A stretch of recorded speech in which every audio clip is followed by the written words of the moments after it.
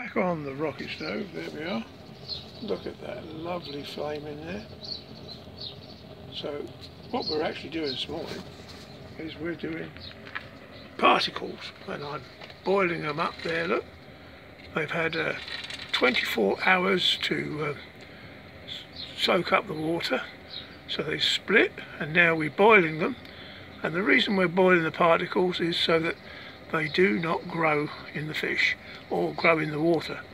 So there we are. You've got to do that for at least 25 minutes, and don't let them dry out, and don't run out of water. So there we are. So that's the particles. And when you've done this part, if you want to keep your particles and not use them the same day or within the same week, what you do is you keep them submerged in water, and they will keep for months. Not a problem. So this is Dave signing off. Don't forget the bits at the bottom, thumbs up, and subscribe so you can see what you can do on the rocket stove. She's boiling the water, lovely. Can't beat that, can you?